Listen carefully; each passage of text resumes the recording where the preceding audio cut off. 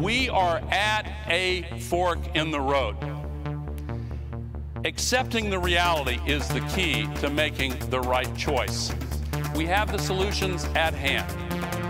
The clues are everywhere and they're all consistent. As CO2 increases, so does temperature. It traps heat, that's what it does, traps a lot of heat. The results are now evident. It's caused by our human pollution, and we want a solution. It's caused by our human pollution, and we want a solution. Let's solve the climate crisis together. We have to deal with reality. This Earth is the one we have to care about. It's the only Earth that we will ever have or love. This Earth is the one we have to care about. This is no longer conjecture or something based on a theory.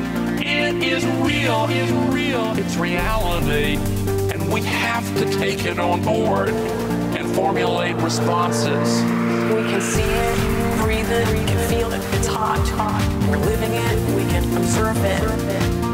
We can see it, breathe it, we can feel it, it's hot. We're living it, we can observe it. So what can you do? First of all, speak up. Win the conversation. Don't let denial go unchallenged. Then deepen your commitment. Win the conversation. Don't let denial go unchallenged. Instead of turning the thermostat up, we should start turning it down. That is the decision that we have to make, and that simple truth is reality. Caused by our human pollution, and we want a solution.